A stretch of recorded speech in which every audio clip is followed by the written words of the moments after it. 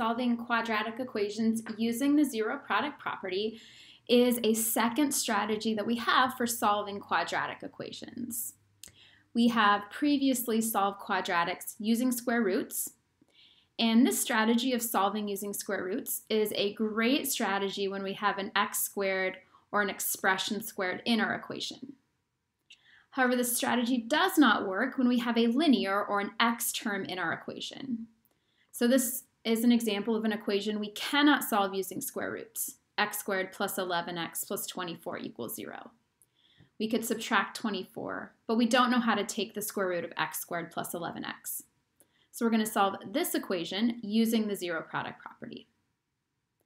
The zero product property states that if a times b equals 0, then a equals 0 or b equals 0.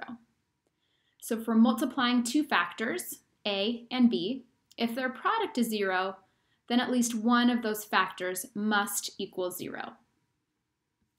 An important part of this property is making sure that in fact we are looking at an equation that equals 0. So in order to use the zero product property to say that one of the factors is 0, the equation itself must equal 0. And that is a requirement that has been met in this equation. If we did not have equals 0 on one side of our equation, we would need to transform it so that we did have equals 0. Now we're going to solve this equation using the zero product property. The first step of this is to write the left-hand side in factored form.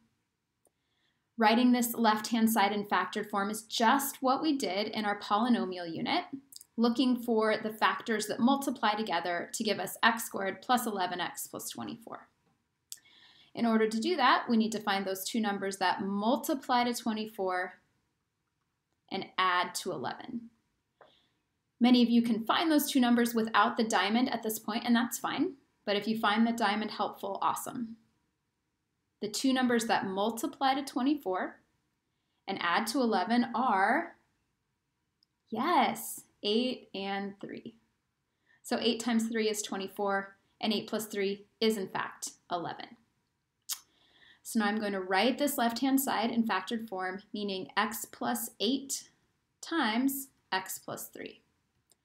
Factored form meaning if I were to multiply x plus 8 times x plus 3, using that distributive property, that would simplify to x squared plus 11x plus 24. Now the left-hand side is in factored form, but I need to not forget to write equals 0, because that is the equation that I'm solving. I've factored the left-hand side expression in order to solve this equation. Since I have equals 0 in my equation, this is where the zero product property comes in.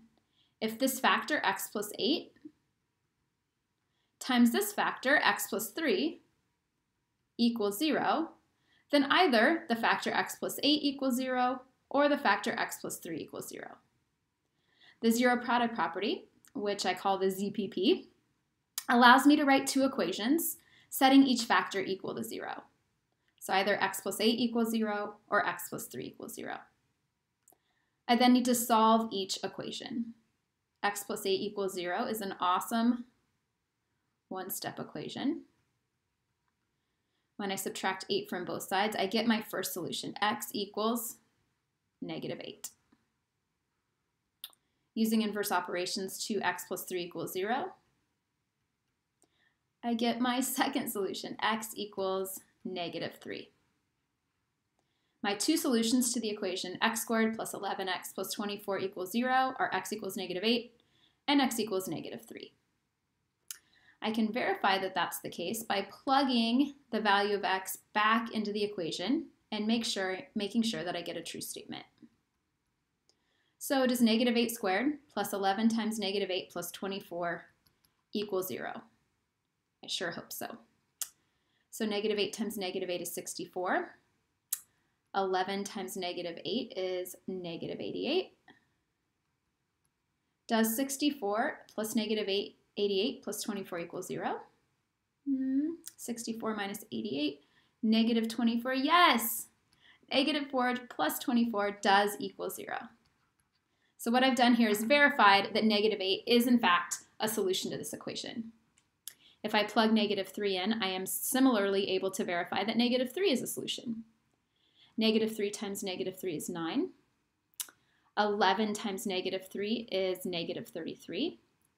And 9 plus negative 33 is negative 24. So does negative 24 plus 24 equal 0? Yep.